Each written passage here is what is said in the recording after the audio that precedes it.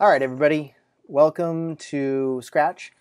Today we're going to learn about adding some movement to your sprite, and it's actually pretty simple. So we're going to go into events right over here, and we're going to look at when the space key is pressed, this button right here. So if we bring it into your canvas, then if we click on that, we can see that there's a bunch of different options for which keys are going to do what. So if we use the up key, the down key, the right key, or the left arrow key, let's do this. Let's actually put in an up.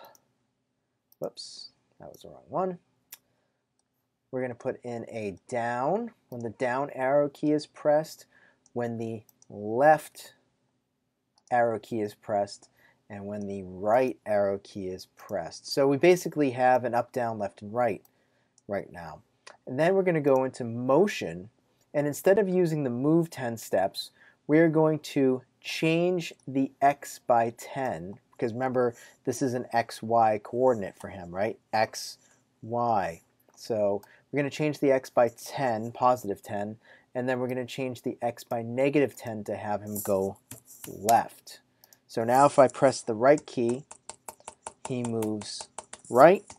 If I press the left key and hold it, he moves left. Now if we want him to go up and down, we're going to change the y by positive 10 and then change the y by negative 10.